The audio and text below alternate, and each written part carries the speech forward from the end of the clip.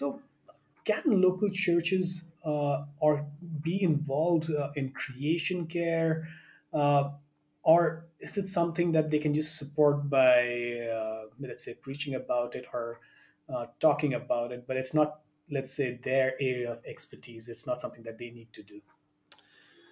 I think the local church has a very important role to play, Matthias. Um, like I said over and over again, we don't need another campaign, although sometimes campaigns are useful to trigger a resetting of the mind.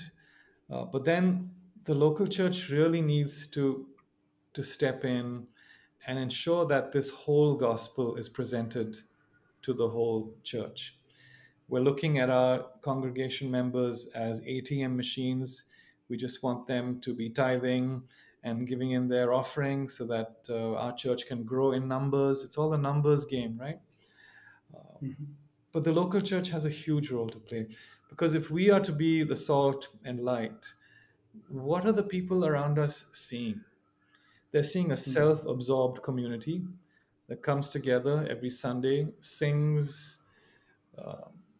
We gather in this closed sanctuary, and then during the week, we're just as bad or as good as everyone else around. Mm. So, what is the difference that we are bringing to this? We are so big on salvation. What are we being saved from? What are we being saved for? What does God want us to do with this life that is being transformed? It's been saved for a purpose. He wants us to join. When we pray and say, God, establish the work of our hands, it's an invitation for God to come and partner with us, worthless individuals, communities. So the local church has such a huge role to play. If we can only uh, rethink what we're preaching and not just look at the latest topic and fad, but actually look at the whole Bible, the whole gospel, and present it. It's a unified story, isn't it? It's all everything leads to Jesus. Mm. And everything leads to Jesus and beyond and that new creation. So to say it again, the local church has a huge role to play. But I can keep saying it. But unless, where are these local church pastors coming from? They're coming from seminaries, from colleges, from Bible schools. So it's the Bible colleges, these theological institutions have a huge role to play in shaping the kind of pastors who will go into these churches and who will be Mm. engaging with the regular people in their communities. Mm. I think this is very helpful for us to think about how and what we are teaching in our seminaries, Bible colleges. Now, there are a lot of NGOs and institutions who do similar work, creation care, environmental issues, care for people also. Uh, do local churches and Christian NGOs have anything distinct to offer in this space, or are we just one more of these other NGOs? And I'm not saying that we are better or have it all figured out, but is there something distinctive to our contribution that's possible or probable? Yeah. The difference, the distinction would be that we know, and I hope we know, is that we know the big picture, the bigger picture. We are not just environmental campaigners who are just so obsessed with the environment, relationships, and everything can go to hell, so to speak. But I'm just focused on this environmental campaign. No, time and time and again, we've been using this phrase, right? The whole person, the whole community.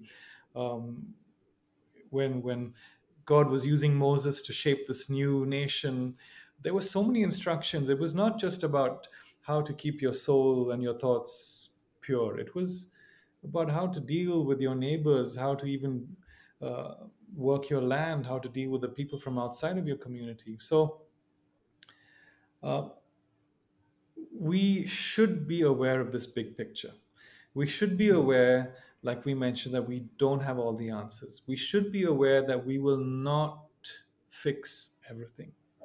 We should be aware that a new creation awaits when God will just transform everything. And the brokenness that we see today will no longer be there. But we should partner with God to get there. We will not fix it, we will not do the transforming. God will, if we are willing to be used by Him wherever we are right now.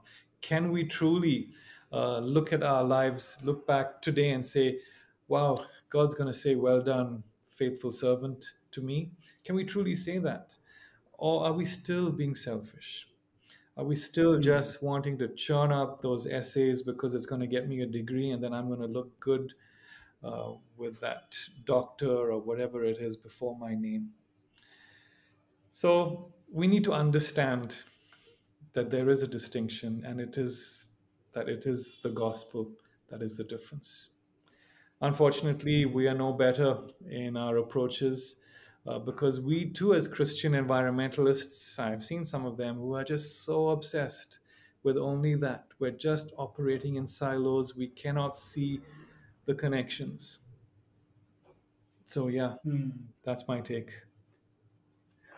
No, that's really good, and I like the dynamic that you present between the big picture and the specific projects. Like, and they're not disconnected from each other as you presented.